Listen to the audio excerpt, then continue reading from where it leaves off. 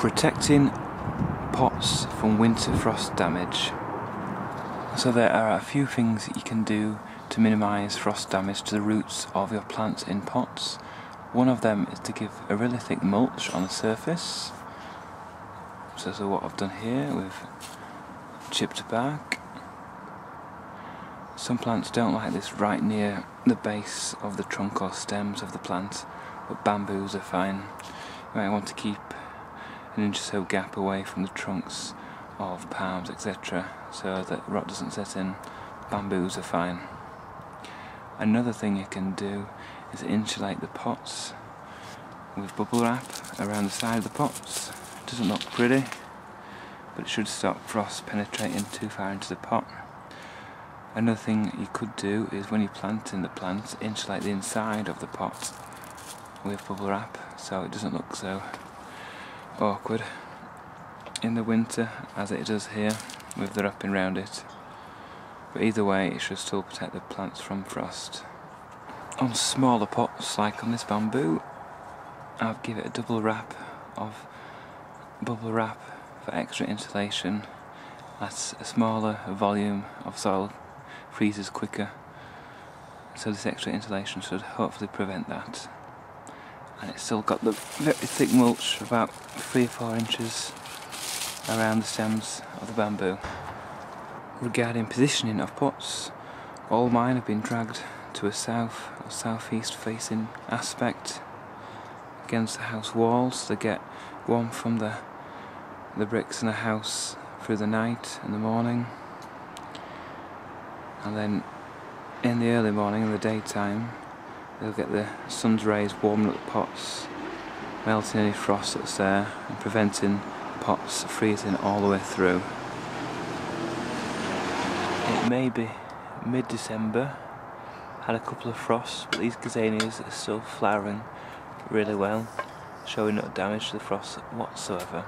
Plenty of new buds waiting to emerge if we get any nice sunny warm days. Another thing you can do with your pots is raise them off the ground, as I've done here with this very large pot of Trachycarpus palm. Just put 2 or 3 bricks underneath.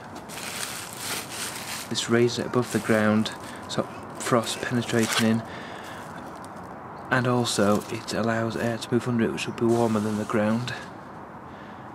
And it allows the plant to drain well in a wet winter as well through the drainage holes at the bottom.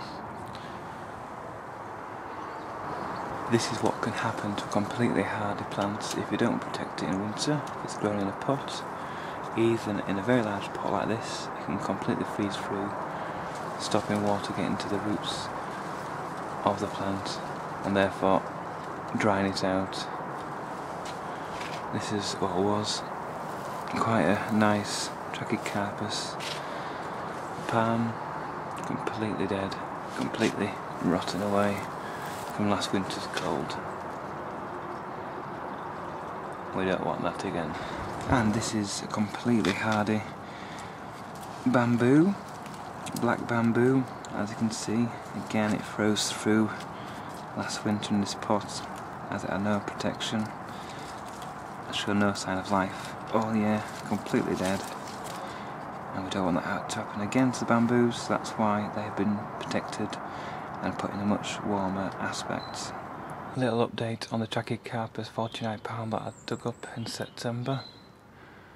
I've insulated the large pot with several layers of bubble wrap.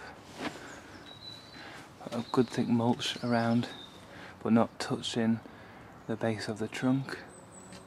And hopefully it'll start recovering from its ordeal of being dug up in spring. It'll continue to grow as it's such a great big palm, which hopefully will transplant into a new garden very soon. Well, this is a crown of the plant, and since September, since it's been dug up, it has produced a few more spears that have grown a little bit, so hopefully these will open in spring. Fingers crossed.